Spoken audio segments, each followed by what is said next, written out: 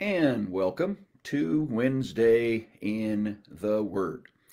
Thank you for taking some time to fellowship around the Word as we do every week at this time. We're appreciative of that. Pastor Kevin here with Joyce Ann off to my right, who's waving at you right there. So wonderful, wonderful, wonderful. Tonight is, we're continuing on in our ongoing series, Journey Through Revelation. We are in lesson number 8 tonight. And this happens to be Wednesday in the Word for Wednesday, February the 2nd, 2022. So, yeah, we're already in the second month of the year.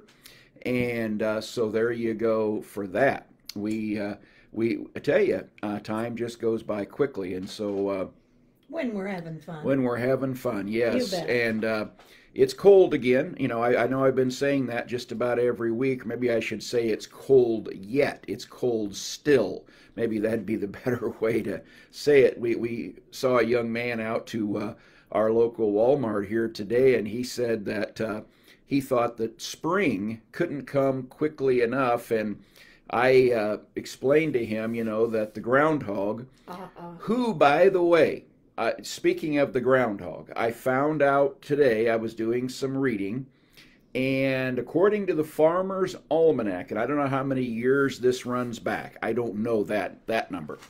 But according to the Farmer's Almanac, I want to say in the last 10 years, I think that was the figure, that the groundhog has been right only 38% of the time.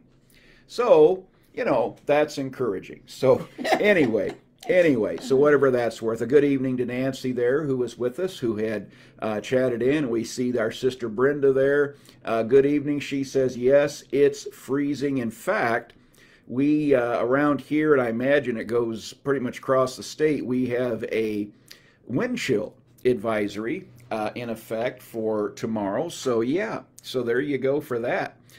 In the deep freeze. Now we're not getting snow right now, so that's good, but it is cold with a capital C.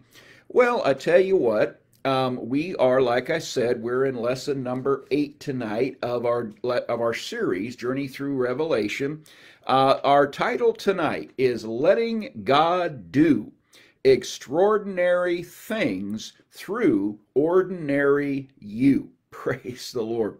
This is our message tonight, I got to tell you. And of all the 7 churches, and I said this last time, it is the Church of Philadelphia, I believe, that we should most emulate. And I think we'll see why as we look at this letter from Jesus. We continue this week on our journey around the postal circuit of the 7 churches to which this letter from Jesus, which was written down by the Apostle John and delivered to the angels, the angelos, the messengers of the 7 churches. We've been looking at that, and we have come to Philadelphia this week, and we'll talk about that. Let's have a word of prayer over the word tonight, and then let's get into it. We've got a lot of good stuff, I believe, to look at. I believe it'll be a blessing to you. Father, we just thank you for your holy written word. We thank you that you will open your word to us tonight by the blessed Holy Spirit. We can't journey through Revelation or any other part of your word apart from the agency and the ministry and the enlightenment of the illumination of the Holy Spirit. And so we believe you for that tonight. We just yield ourselves to you afresh and anew. We ask your blessing upon your people. There is a blessing promised to those who read and hear and do this book. And so we declare that that blessing is released on your people in this series that we're going through. Now, Father, we just give this time to you, give ourselves to you, and we believe this time is blessed in Jesus' name. Amen and amen. Now, in our last lesson, we visited the church at Sardis, and we saw there the church, or a church, that needed to rekindle their spiritual fire. Now, this week, we visit the church at Philadelphia. Now, the name Philadelphia, now we're not talking about, of course, Philadelphia, Pennsylvania. We're talking about Philadelphia, the ancient city in Asia Minor, of course. But the name Philadelphia is composed of two Greek words that combine to mean brotherly love. Now, even Pennsylvania, come on, Kevin, spit it out. Even Philadelphia. Even Philadelphia, Pennsylvania is known as the city of brotherly love because really that's what this word Philadelphia, the compound Greek word that makes this city's name, it's composed of two Greek words that combine to mean brotherly love.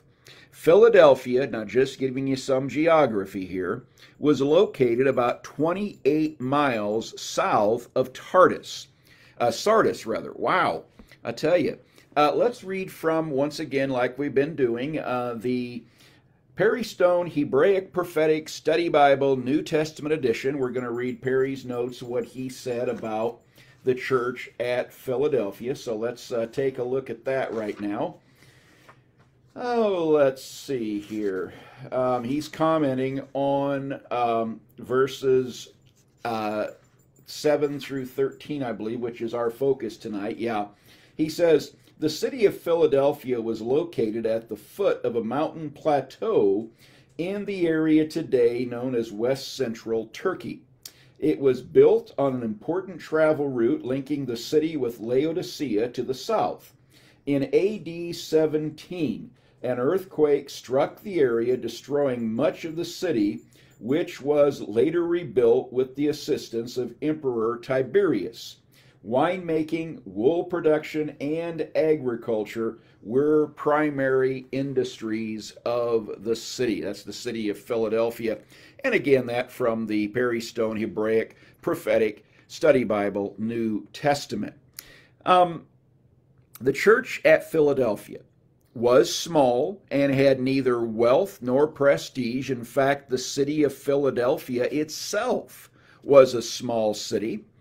The earthquake that destroyed Sardis in AD 17 that Perry referred to in his notes was also devastating to Philadelphia. Because this area was prone to earthquakes and tremors, much of the population lived outside the city walls. And, you know, when an earthquake would come through, they would be driven from their homes, they'd be driven from the city. And so it got to a point that, again, most of the population lived outside the city. Today, Alaşehir, Turkey, exists on the ancient site of Philadelphia. This ancient church is a fitting example, by the way, of how to let God do extraordinary things through ordinary you by remembering three things about Jesus. And a good evening there to Brother Sean, who just popped in and said, hi, PK. Blessings to you, my friend. Something I was reading here in this book we've been referring to, 7 Letters to 7 Churches by Brian McCollum. He mentions here, and let's see, I think it was right here. Yeah. Of all the churches, I found this interesting. He says, of all the churches addressed in Revelation, this is the only one. That is the church at Philadelphia. This is the only one, check this out, still alive today. The modern city, like we said a moment ago, of Alaşehir, Turkey, population 20,000, still has a Christian bishop and more than 1,000 practicing Christians within that city. So wow. that ancient city of Philadelphia is a modern Western Turkey city today, and the church that was founded there so many years ago is still alive. Now, you can't say that about any of the other of the 7 churches, but the church at Philadelphia remains today. I find that fascinating. Praise the Lord. But learning how God can do extraordinary things through ordinary you, again, we said that is by remembering 3 things about Jesus. I want to suggest to you, first of all, that involves remember Jesus' power. Look at verse 7 of Revelation chapter 3. Revelation chapter 3, verse 7. And of course, John wrote here as Jesus dictated this letter. And to the angel of the church in Philadelphia write, These things saith he that is holy, he that is true, he that hath the key of David, he that openeth, and no man shutteth, and shutteth, and no man openeth. Well, Jesus describes himself to this church. Now let's look at that description. First of all, he says, from him who is holy. Now, holy translates the Greek word hagios, and it means separate, it means undefiled, it means set apart. The holiness of Jesus, folks, who is, by the way, God in flesh and blood, is our model. In fact, 1 Peter 1:15 talks about this. Let's hold our place just a moment here in Revelation chapter 3. And let's go over here to 1 Peter just a few pages back, chapter 1, verse 15, and let's see what the word says. Amen. 1 Peter 1:15, the Bible says this, But as he which hath called you is holy, so be ye holy in all manner of conversation. And that word conversation really means manner of life. Now, usually when we say conversation in modern vernacular, we mean two or more people having a discussion. That's a conversation. But in King James English, that word conversation meant manner of life. So anyway, but he says, be ye holy, the Lord says, for I am holy. In other words, you be separate, you be set apart, you be undefiled by the world, because I am. Well, first of all, he's holy, but he also says he's true. He's true. Now, that means he is authentic, genuine, and trustworthy. Hey, aren't you glad that Jesus is authentic, genuine, and trustworthy? Amen. Why? Because the Greek word true translates that Greek word alethenos, and it describes one who is trustworthy. Check this out, because they cannot lie. Praise the Lord. He is true in all he says and does. Jesus is, our Lord is, our Messiah is. All right. Christ's awesome power is seen also. Now we can kind of understand when he says, he that is holy, he that is true. We can kind of get an understanding of that. But that's not all he said. Christ's awesome power is also seen when he says that he is the one that hath the key of David. Now, what does that mean? Now, remember we said that Revelation is the most Old Testament, New Testament books with over 235 references, direct references to the Old Testament, and over 800 allusions to the Old Testament in the book of Revelation. Now, talking about this key of David, we want to get an understanding of this because this harkens back to Isaiah 22:22, when Eliakim is given the key to the house of David during the reign of Hezekiah.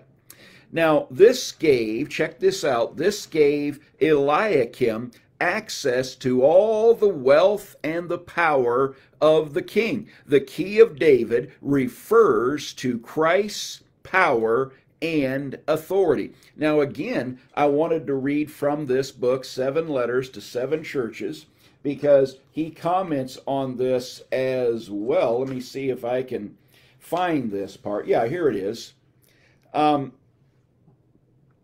Let's see. He says here, keys symbolize, this is what I wanted to see, keys symbolize control and authority. If you have the keys to doors, you can lock them or open them. You can open them or shut them. You can determine what's open and what's shut. Jesus has the key of David. All the enemies of God's people have been defeated. Not some of them, all of them. And he writes here, they're totally defeated. Praise the Lord. Yeah, keys symbolize power and authority. Now, it's something else that's in this little book by Dr. Chuck Missler, The 7 Letters to the 7 Churches. He says something about this title for Jesus, He who has the key of David. He says, this is a remarkable set of titles for Christ. He is holy. We know that Jesus is the Holy One. We know that He is true. He is the true God, and He is truth itself. These are easy to comprehend. However, when he says, he that hath the key of David, what does that mean? And again, as I mentioned, he says this is a direct reference to Isaiah 22, in which God sends Isaiah to speak to Shebna, the treasurer, and warns him that his days are numbered because of his own self-aggrandizement. God is going to replace Sheba with Eliakim.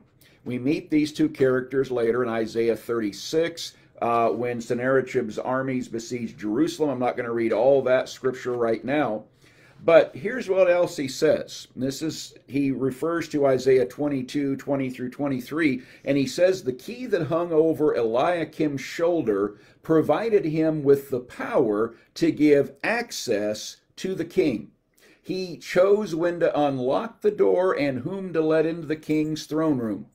This is not a permanent situation for Eliakim, but it is a permanent position for Jesus, the Son of David. The government is committed into Jesus' hands as promised by scriptures like Isaiah 9, 6 and 7 and Luke 1, 32 and 33, and all authority is given unto him. He has the power to make things happen. Now check this out.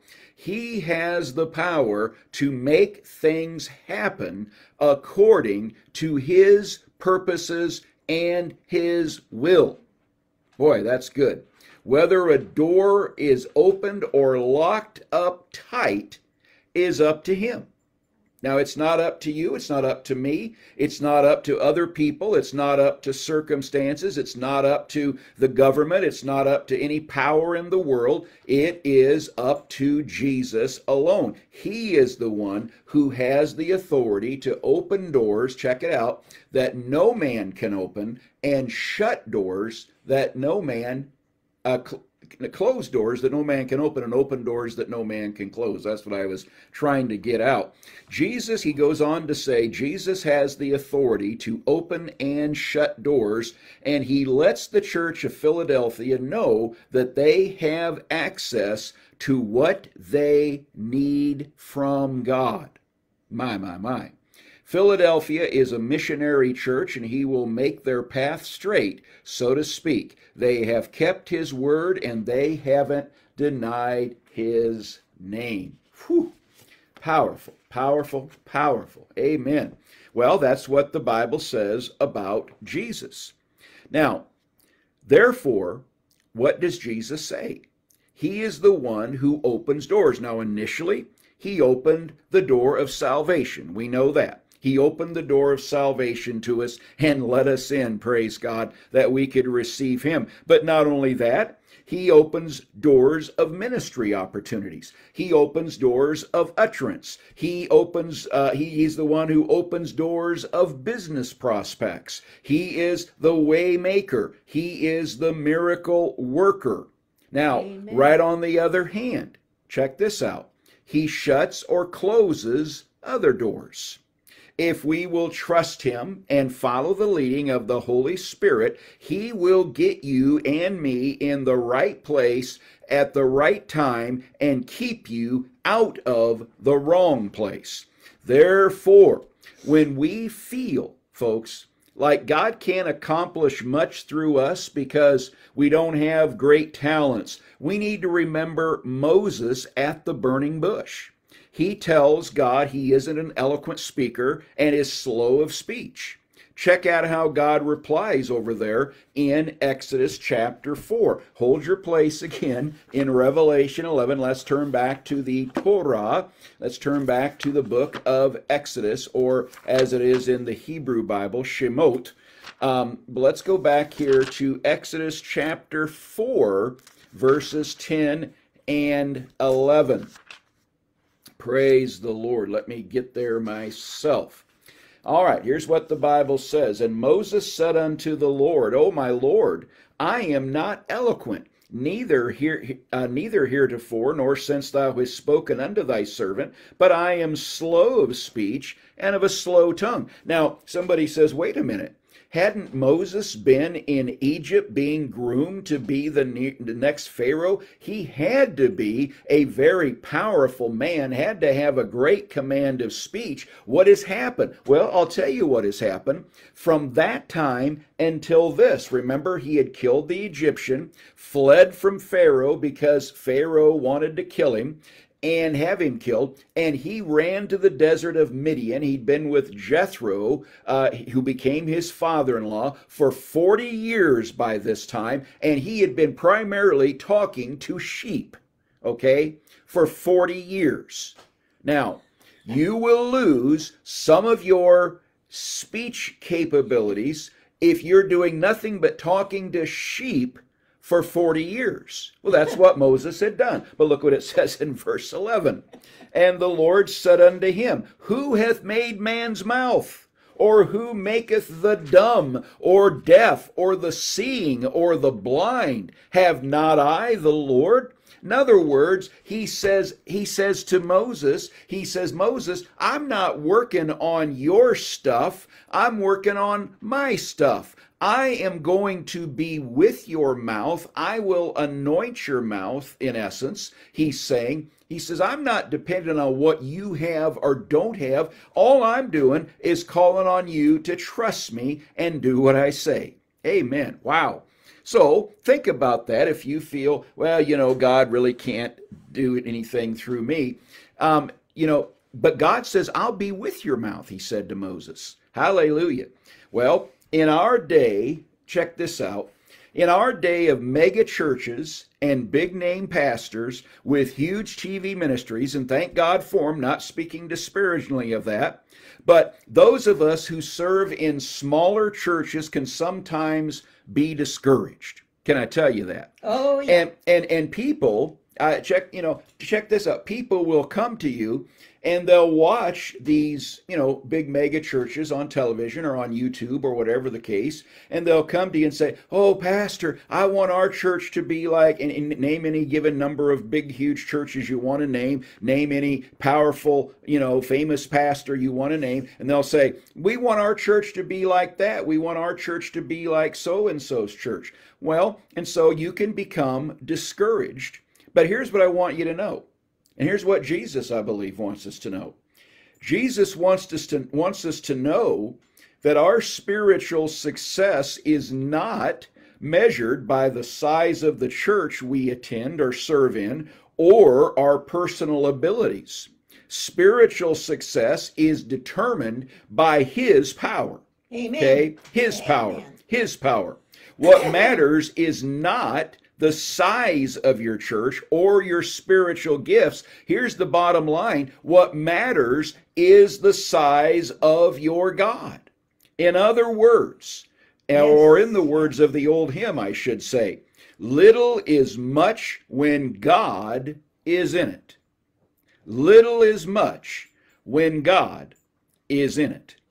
Hallelujah. Yes. Amen. Now, don't feel cheated, therefore, because you don't attend a mega church with a famous pastor. Instead, feel blessed that you serve the all-powerful Lord Jesus, who has the key of David. When you wonder what God can do with ordinary you or your small church, remember this fact about God, written in 1 Corinthians 27b. And I always remember when I think of this scripture, I always remember my old friend, Brother Vern Starling, who is gone now. He left and moved to heaven a number of years ago.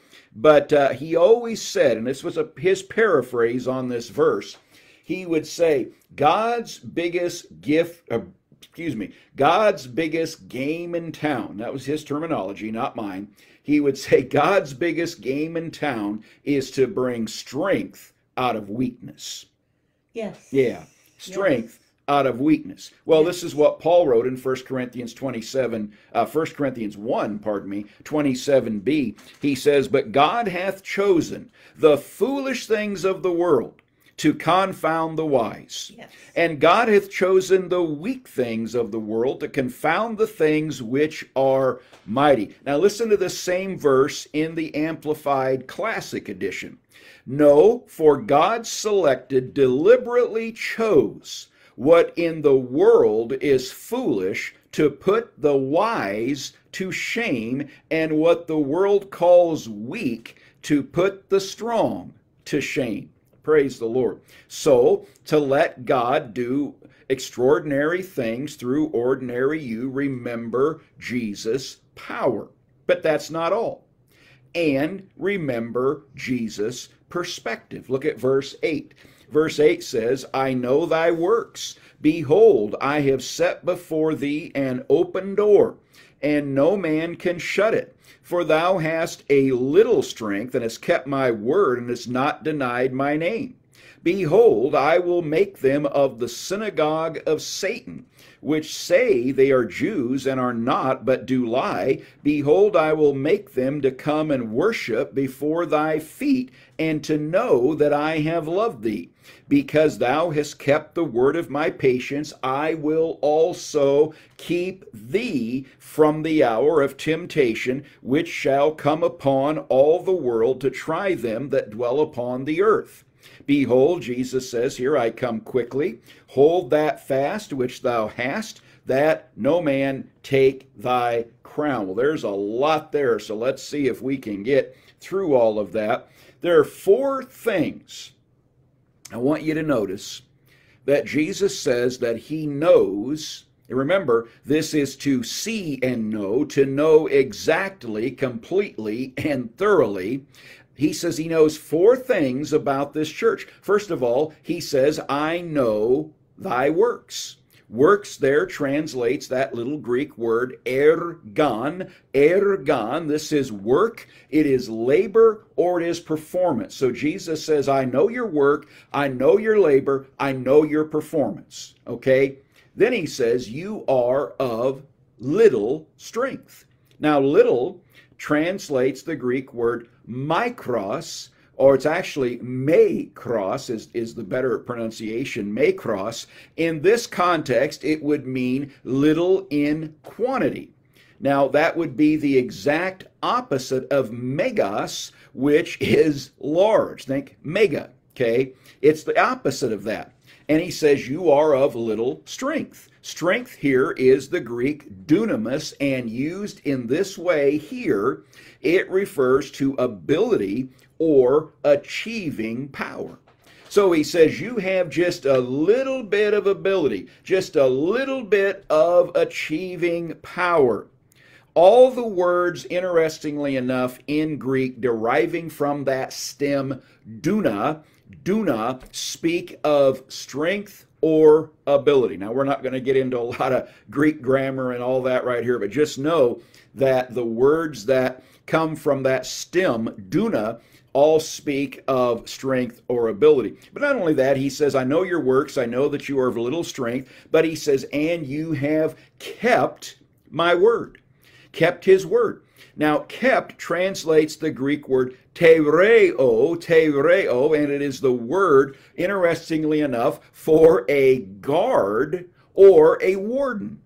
Now, I got to tell you, a guard in a prison, if you've ever been in a prison, and I've told you before, I have had the blessed privilege of ministering in several of the men's prisons here in the state of Iowa. I've been my great privilege to minister to those guys. I believe it's the heart of God, and I've been there. But I got to tell you, the guards and the wardens, they watch those guys all the time.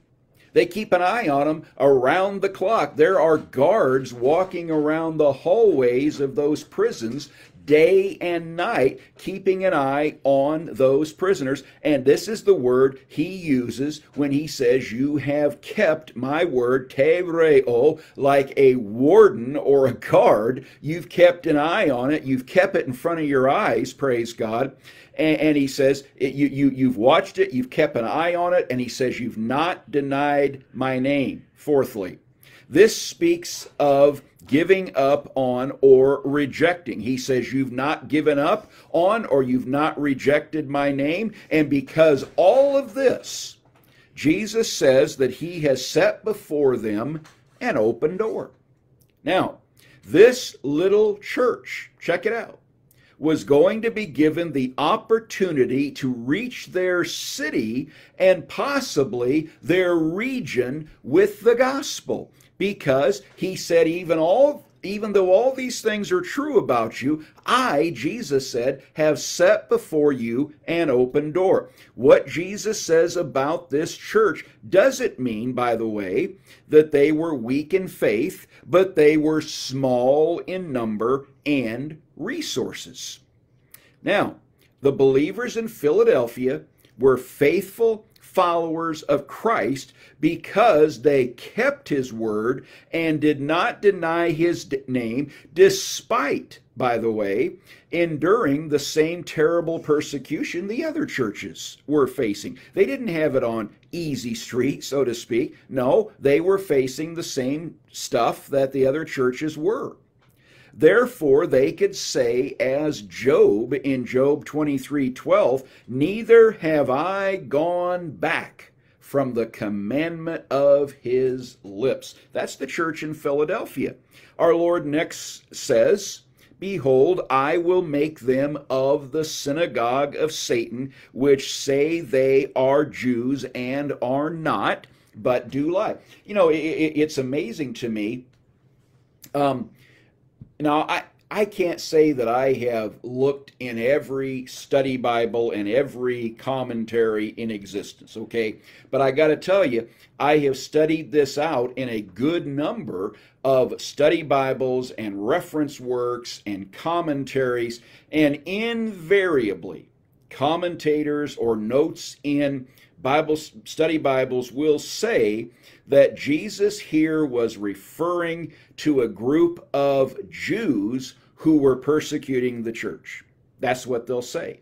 However, I must take exception with that, and I differ. And the only commentary that I read, by the way, that got this, in my opinion, correct was the Complete Jewish Commentary by David Stern. He gave this what I'm going to tell you here, and I believe it's the correct interpretation of this. Why? Because the text says they say they are Jews. It didn't say they are Jews. He didn't say they were Jews. He said they say they are Jews, but they are not and do lie. So the synagogue of Satan here refers, check this out, to Gentile believers who took on Jewish practices, even claiming to be Jews, and opposed and persecuted the church, telling believers to be saved, they had to be circumcised and keep the law. Groups like this popped up often in the early church. Paul dealt with a group like this in Galatia, and they were a problem in other churches, but these were non-Jewish believers, Gentiles, if you will, who claimed to be Jews, but they weren't. The text very clearly says they claim to be Jews, but they are not. And so why the commentators say, well, these were Jews? No. And I know the argument they make, okay? They go back to what Paul said. He said, not all who are of Abraham are of Jews. And in other words, he basically taught that if we could use the terminology, a completed Jew was one who had received Yeshua, Jesus, as Messiah. Okay, so that's the argument they make. These were not really Jews because they had rejected Messiah. Still, I have to say, based on church history and what was going on at the time in the world, the church world, the early church, that just as the text says, these people said they were Jews and were not. All right. Praise the Lord. All right. Now, Jesus says, of them, Jesus says, I should say, behold, I will make them to come and worship before thy feet and to know that I have loved thee. This is part of what will probably happen when Jesus comes again. When Paul writes in Philippians, he says, in that day, every knee shall bow and every tongue confess that Jesus Christ is Lord, to the glory of Amen. God the Father. Yeah. Now the Lord continues, because thou hast kept the word of my patience, I also will keep thee from the hour of temptation, which shall come upon all the world to try them that dwell upon the earth. Now I have to tell you, from a dispensational interpretation, this is one layer here. The church at Philadelphia represents the remnant church, or the true church, if you will, throughout the ages. And he says, I will keep thee from the hour of temptation. So this promise really extends beyond the church of Philadelphia to all believers of all times. And here's the thing. I know I have friends and I have brethren of mine who teach that the church will go through the Great Tribulation. I know that is a teaching that is out there.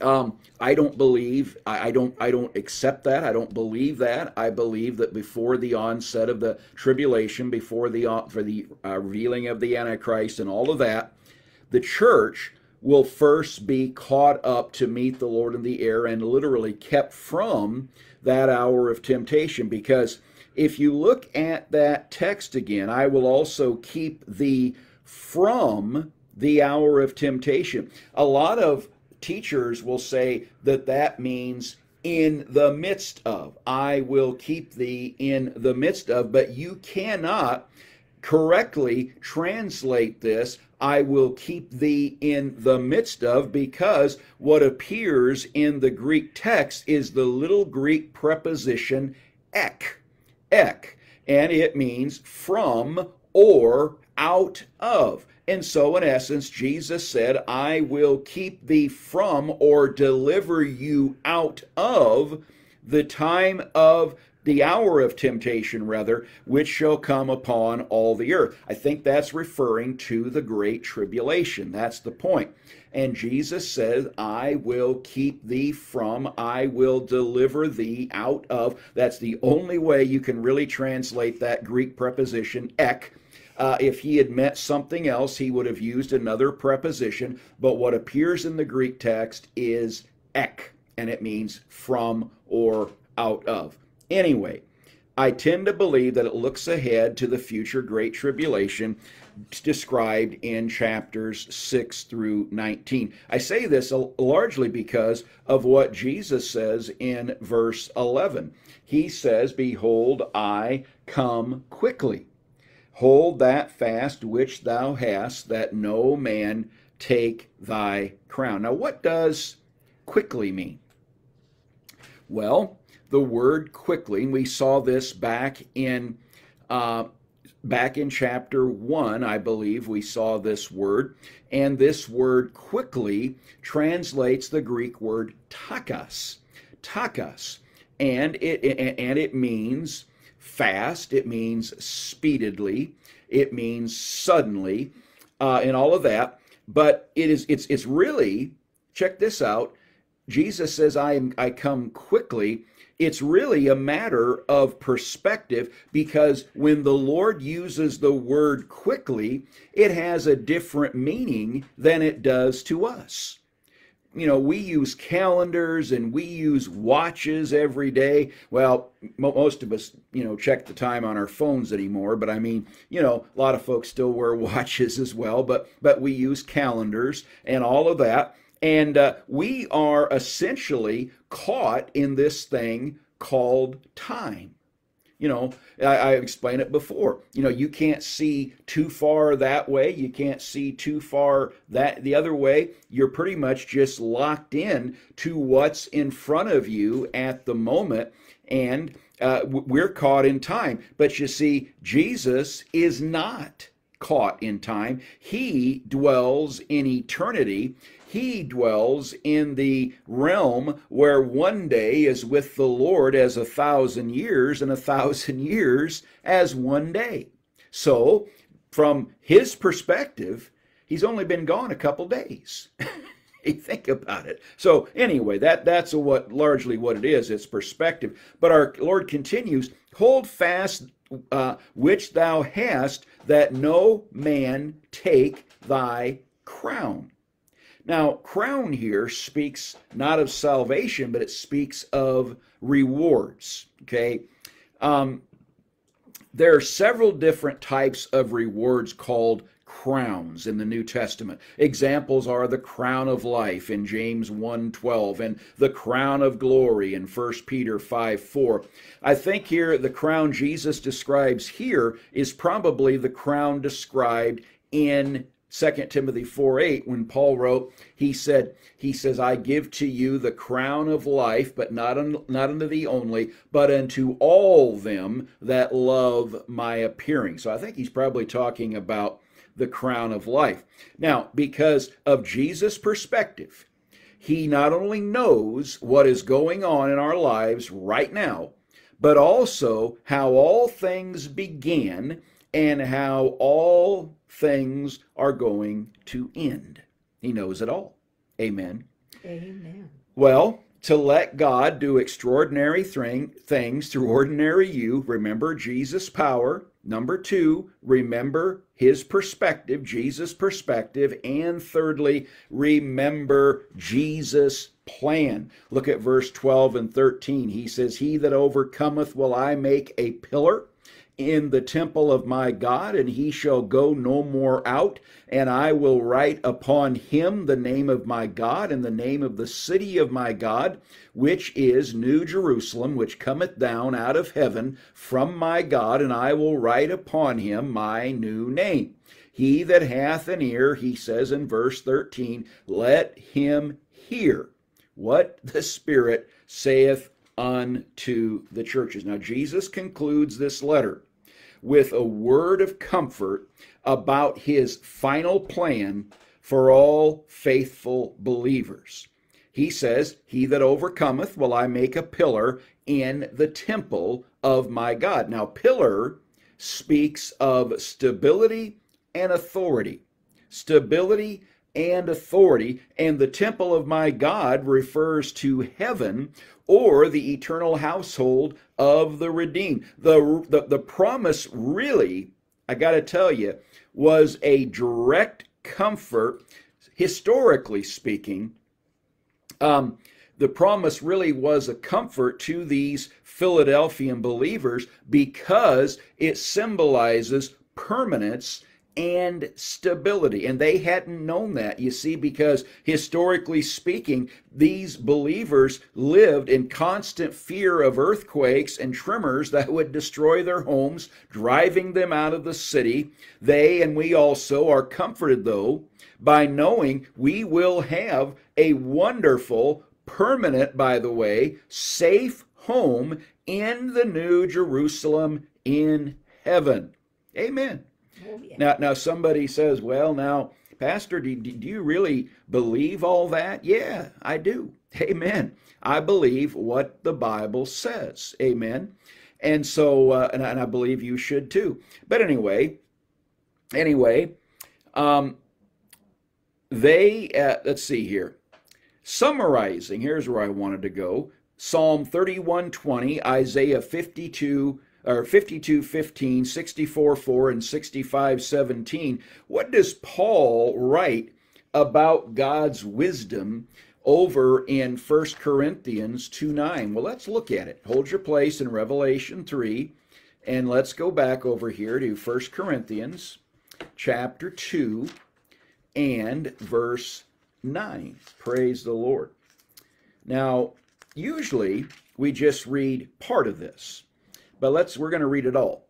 He says, but as it is written, eye hath not seen, nor ear heard, neither have entered into the heart of man the things which God hath prepared for them that love him. And a lot of people just stop reading there and say, oh yes, we don't know what's going to happen in the end, but it will be revealed in heaven. We never know what God's going to do, but he'll show us someday, because eye has not seen, nor ear heard, neither has entered into the heart of man the things God has prepared for them that love him. But wait a minute, he didn't stop there, because verse 10 says, but God hath revealed them unto us by his Spirit.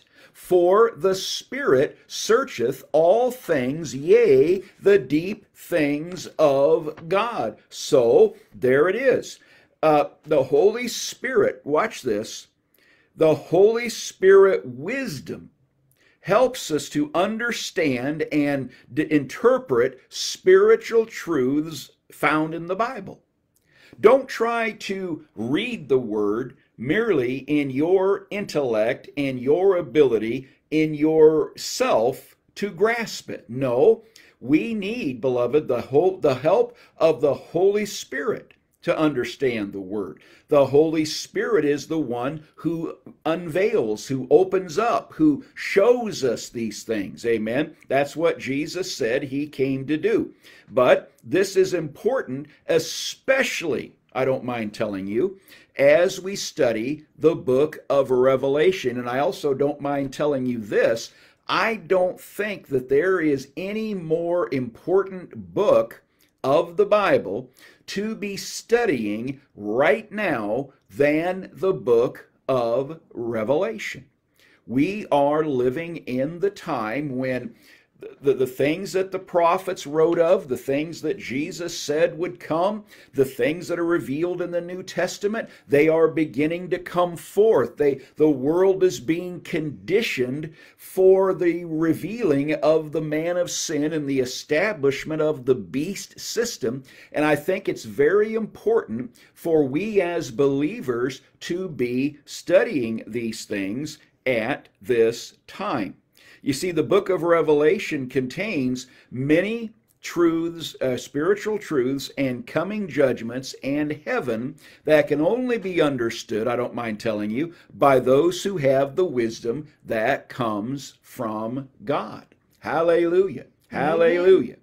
Not only will believers be a pillar in God's temple in heaven, but also our Lord says, and he shall go no more out. This was a special comfort to the believers at Philadelphia. The comfort continues. And I will write upon him the name of my God and the name of the city of my God, which is New Jerusalem, which cometh down out of heaven from my God. These names symbolize ownership, okay? Like a brand on cattle identifies the owner. Jesus writing the name of God and the name of the city of my God on us identifies us as belonging to God. Hallelujah. We belong to God. Amen. We belong to God. You might think that you don't belong in the world, but I'm here to tell you, we belong to God. That's what the Word says. Our Lord says he will write on believers his new name. This suggests that in heaven we will know the glorified Christ as he really is. In this life, we can never fully comprehend the glorified Savior in all of his heavenly splendor.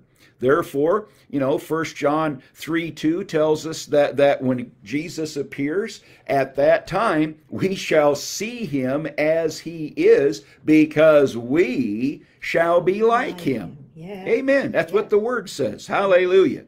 Now, like all the other letters to the churches, this letter concludes with the warning to hear what the Spirit saith to the churches. Now, I got to tell you, it is extremely important that you are listening to the Holy Spirit, that you put yourself in a position to hear the voice of the Spirit, to pick up on the Spirit's directive, to pick up on the Spirit's guidance.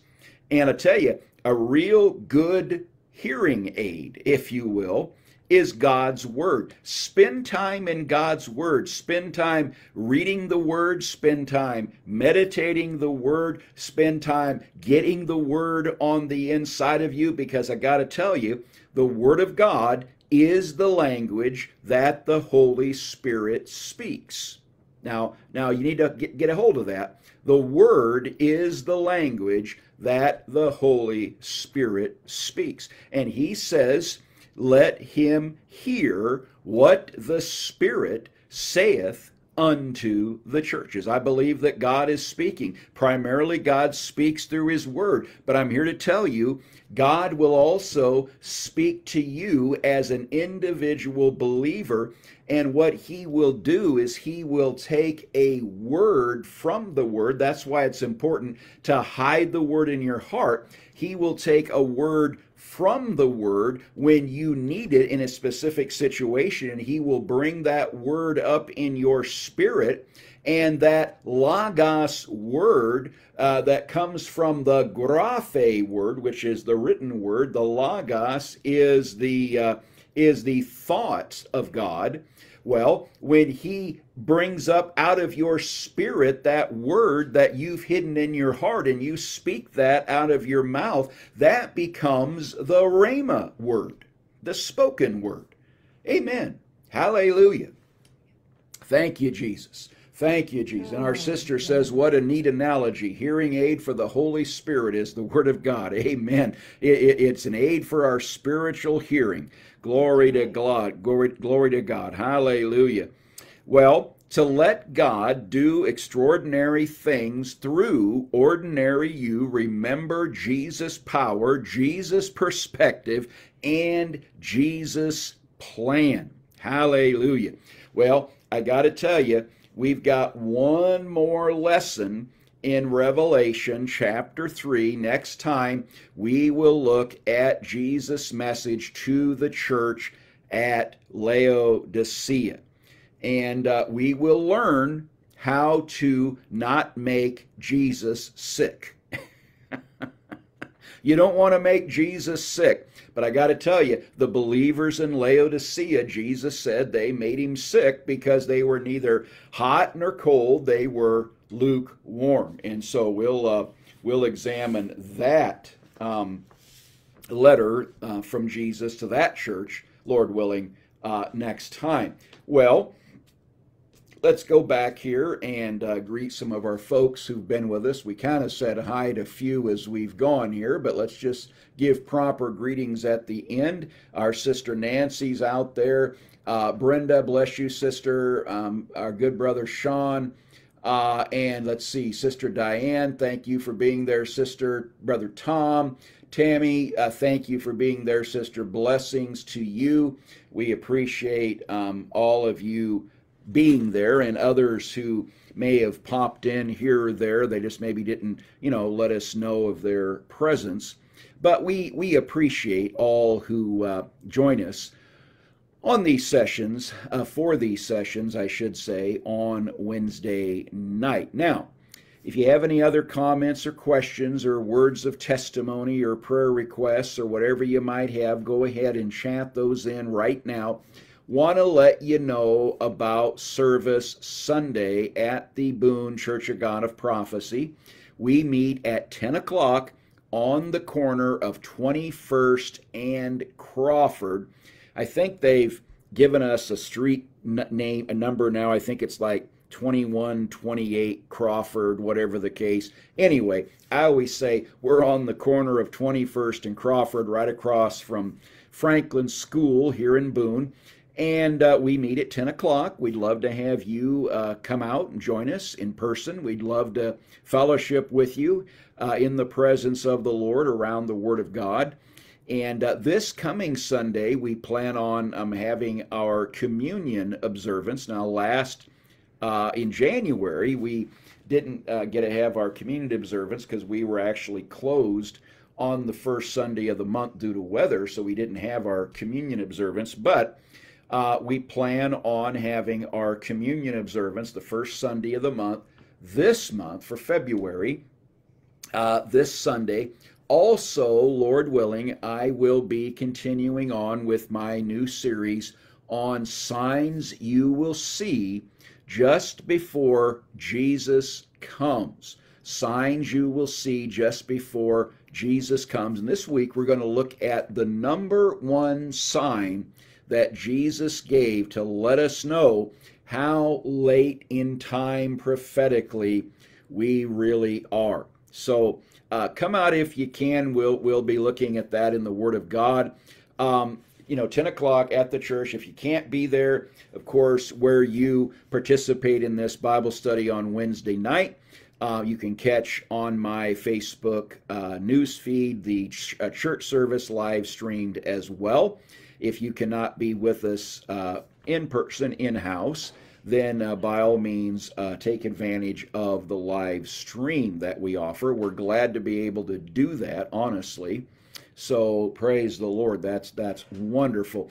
A number of years ago, if we were in a situation because of health, or maybe someone has a compromised immune system, and with all the stuff going on around right now health-wise, if this would have been back in the 70s or 80s or even farther back than that, when we didn't have all the technology that we have now, we'd have just been cut off from each other, not really had a way to meet and all that. But now with this technology, we can offer live stream services and teachings and all of that. It's just kind of cool what the Lord has done in this hour, I think.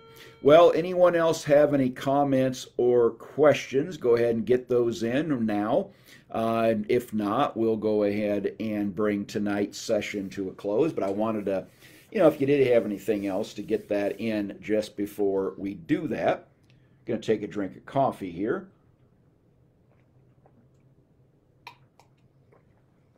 My coffee has become a good illustration of the church at Laodicea, because sitting here on the table, my coffee is no longer hot, it's not cold, it's lukewarm. But I'm not going to spew it out of my mouth, so that we don't have to, we're not going to do that. But I just thought, wow, that's a good, illustration. But anyway. If you do, you have to clean it up. Yeah, if I do, I'd have to clean it up, and it'd probably spit all over the table and the computer, and I don't want to do that. So praise the Lord. Amen. Well, it's been Pastor Kevin and Joyce Ann here again with you tonight. We thank you for joining us. And now we just say, may the Lord bless you and keep you. May the Lord make his face shine upon you and be gracious unto you. May the Lord lift up his countenance upon you and give you peace. We do bless you in the name of the Father and of the Son and of the Holy Ghost. And I want to remind you, as we do each week, of these words from 1 John chapter 5 and verse 4. Whatsoever is born of God overcomes the world. And this is the victory that overcomes the world, even our faith. The Lord bless you. We'll see you soon.